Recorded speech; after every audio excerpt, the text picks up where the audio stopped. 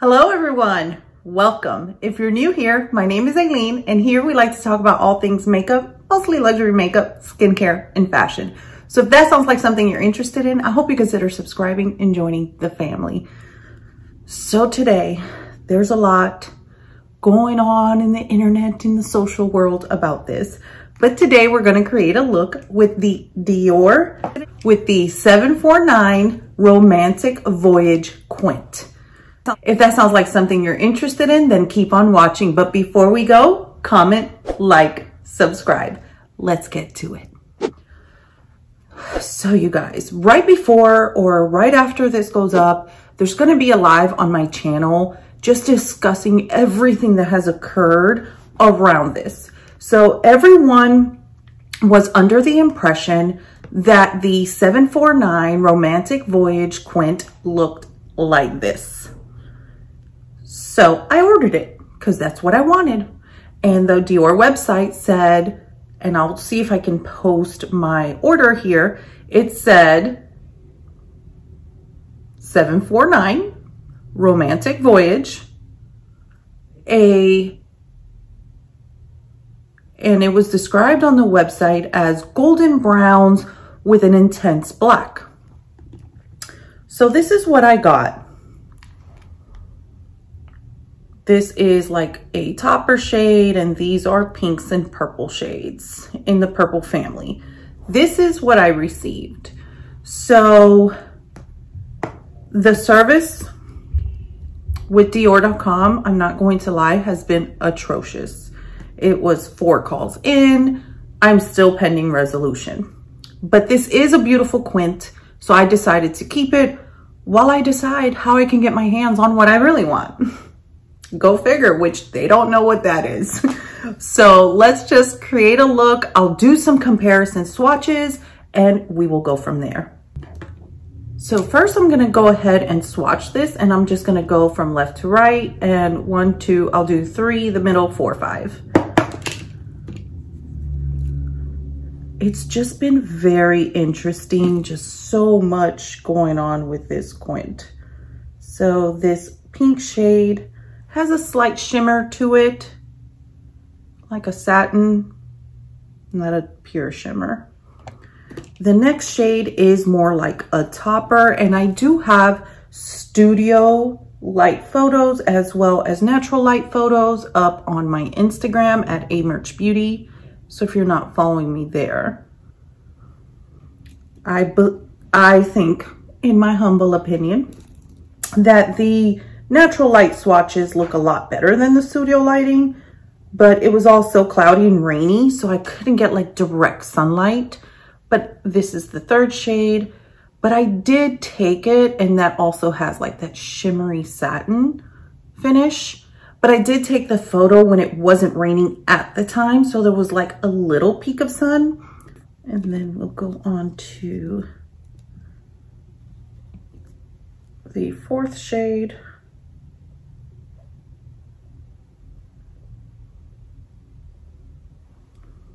Which is this one here. And this is like a soft rose and champagne. This is like a clear topper with silver sprinkles. And this is like a soft, like a lavender. And this has like a gray and purple hue with like a taupe undertone. And the next one is matte, which is the last shade. And this is more of a just plum purple. So there's the quint. And I have a few other quints. So I don't have like plum tulle and any of those that I can compare it to, but I'm gonna compare certain shades to the ones that I do have. So the first one is Pink Coral, which looks like so. And it's not every shade from all these palettes, but I do want to compare a few. I'm going to compare this last shade. I feel like this is more purple. Definitely more of that bright purple this one's brighter than this one. And again, this is from Pink Coral. And then that first shade of Pink Coral, which I thought may be comparable to this one, is brighter and more of a like Barbie pink than this one is. I'm trying to see. There you go. The one in the Romantic Voyage is a softer pink. Next, we will take a look at 879 Rouge Trafalgar, which is this one here. And I really just wanted to compare the topper shade on that one. But I believe the one, yes. So I don't know if the camera will pick it up, but this is more pearl and silver in it, where this is more like champagne rose gold with little specks of glitter that are also silver, but the undertone of that topper is not the same.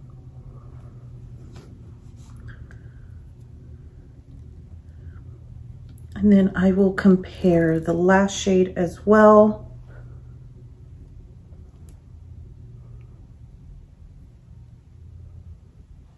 So this is the last shade of the Rouge Trafalgar, which is similar, but it is different. So this is that satin finish, and this is matte, and this is much darker than this. And if you see how the light catches the purple, where here it really just doesn't catch that because it's darker and it's matte. So I have wiped off all the swatches from those other quints, because what I'm really interested in, and the first thing that came to mind, and also someone commented on my Instagram, was the new Chanel Serenite and how it would compare to this one. And that was really my initial thought as well. So this is the new Chanel Summer 2021. This is a 378 Serenite palette.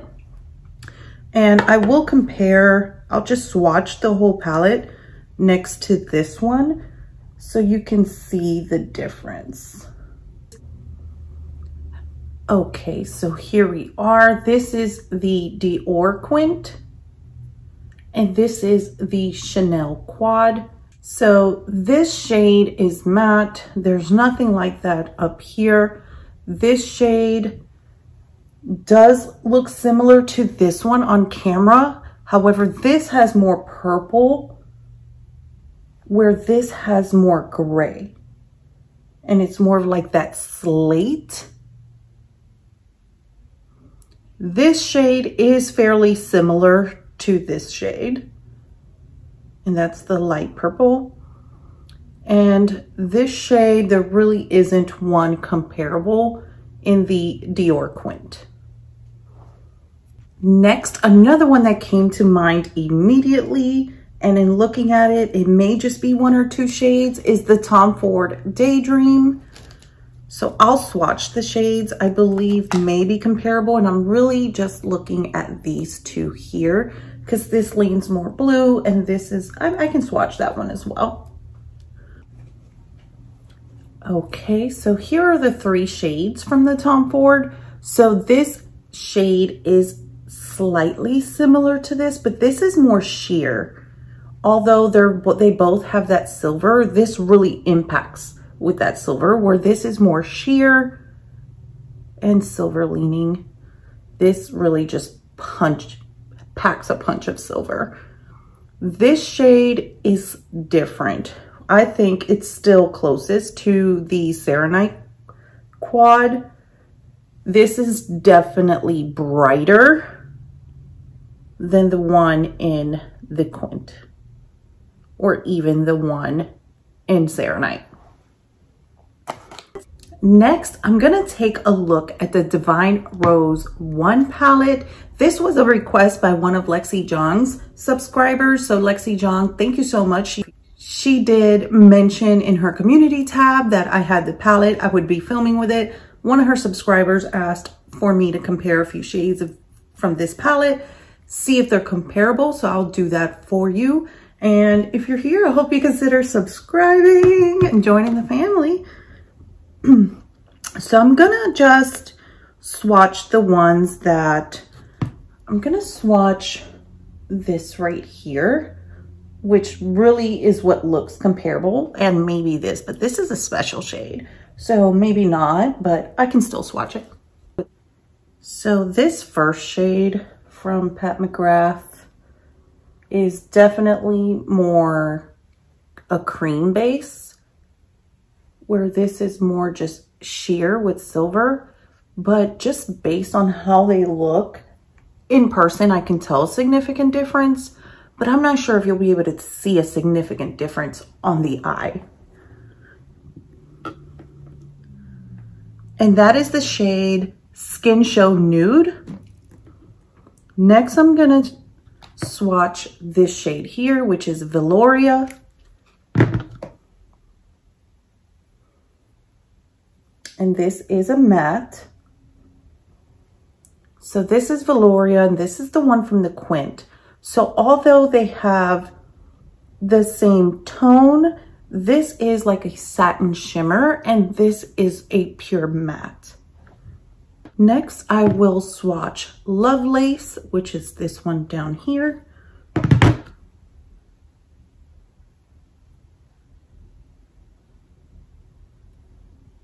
So here is Lovelace. Lovelace does have like a light brown undertone with rose gold and a hue of like a light cool purple. It's definitely different. And I will swatch this corner shade, which is Extreme Mahogany, but I don't expect anything like it in this palette. And no, that's definitely more warm leaning and brown. Sorry, that was a bad swatch, but I'm wiping my fingers off with my micellar water in between swatches, so I must have not let it dry enough. Next, I can definitely swatch this Asterial Solstice, which is the special shade I showed you.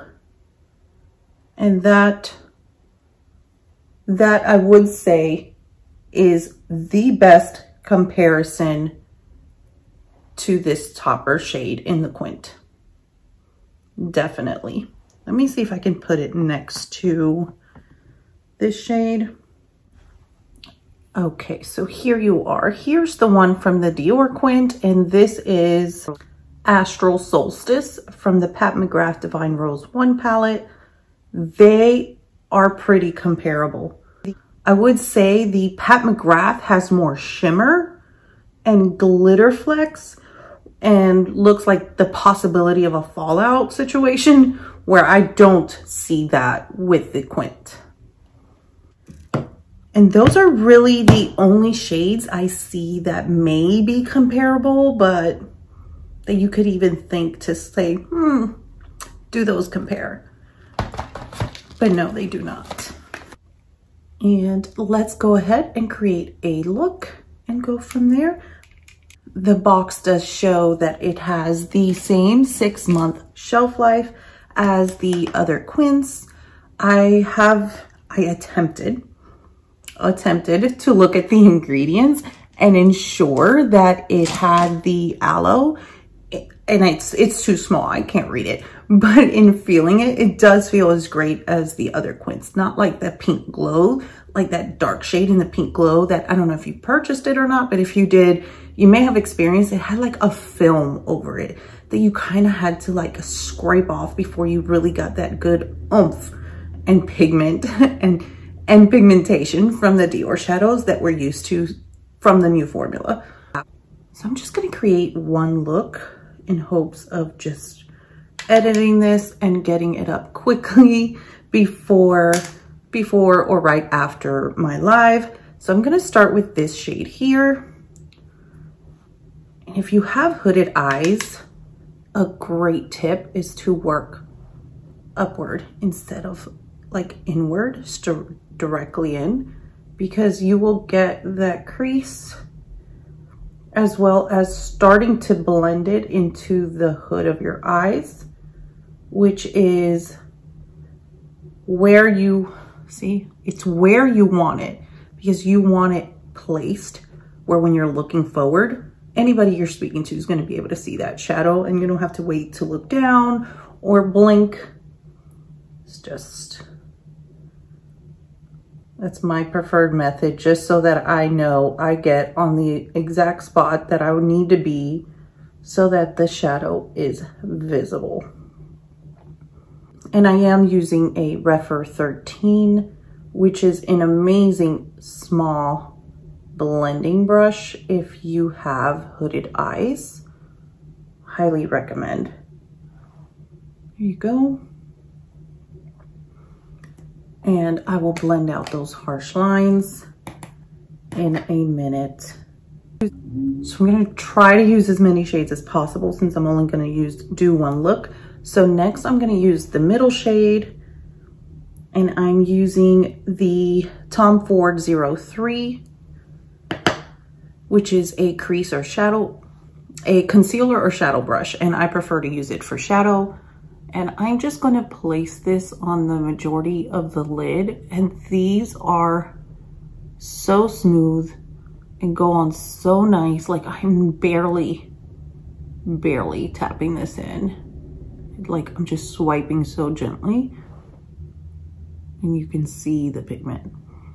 And I'm sure I'll press in a little harder and just swipe to see what we get. And yes, still pigment. I am getting a little fallout, but I did forget to tap my brush the second time.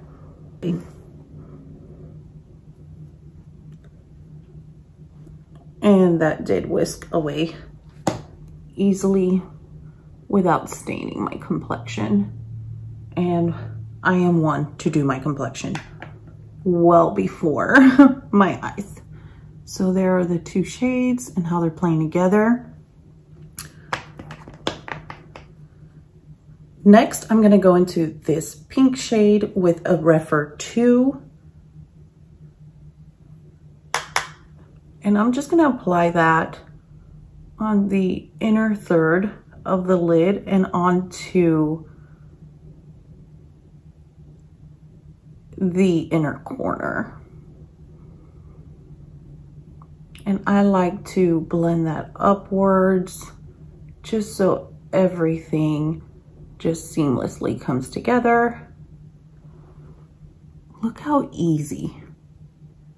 Just easy and quick, yet beautiful. Next, I'm just gonna get my small Wayne Goss artist brush and just soften this line right here. These are so soft. They'll soften a line, but not remove the pigment. I just love them for this. Just beautiful. There we go.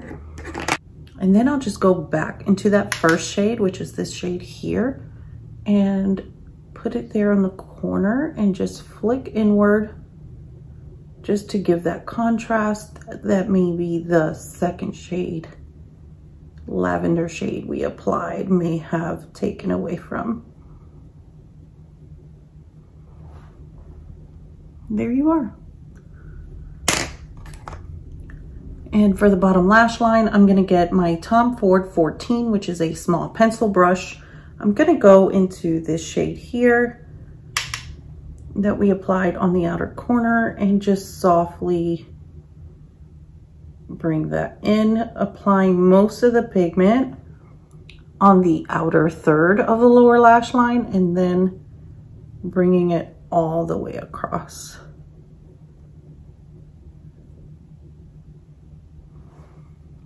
I'm just one that really likes most of the pigment on my eye looks on this outer corner. I don't like too much deepness on going inward because I feel it just sinks my eyes. So if I focus most of the color out here as well as whisk out my lashes, I just love the look. And then I'll just dab in that pink and just bring that from that outer corner onto the lower lash line. There we are. Let me do the other eye off camera and I'll be right back. Okay, I am back. I did apply a little of the Gucci eyeliner in the shade Amethyst in the lower lash line, just a little. I didn't apply liner anywhere else because I didn't want to hinder the shadows. And I did apply some mascara. I have been trying a sample of the Westman Atelier mascara and I really like it. Not sure if you can tell, but it is so pretty. It separates the lashes. It's more lengthening than it is volumizing, but it does give just the right amount of volume if you're not looking for like drama, which sometimes I am. But this is a good lengthening with a little bit of volumizing everyday daily wear mascara. So here is the final look.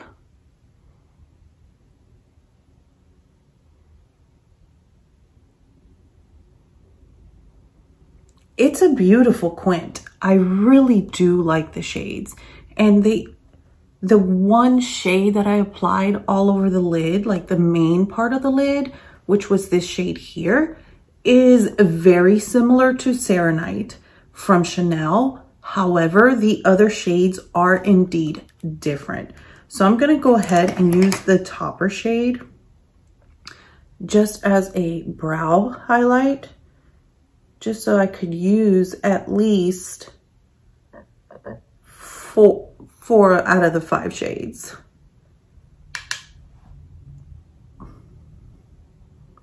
And I'm just gonna lightly whisk that on because I don't want it to be too much. And there you go. So did you order the Romantic Voyage expecting the golden browns and receive this and were pleasantly surprised, shocked? Did you decide to keep it? Did you return it? Do you want this? And are you trying to figure out how to order this and get this? Because at this point, I don't even know, now that Dior's aware of the issue, if you can place the order even though the photo is wrong and get this, or if you're really gonna get the golden one with the black shade. I have no idea. There's been so much back and forth, but I hope that was helpful to you with the swatches.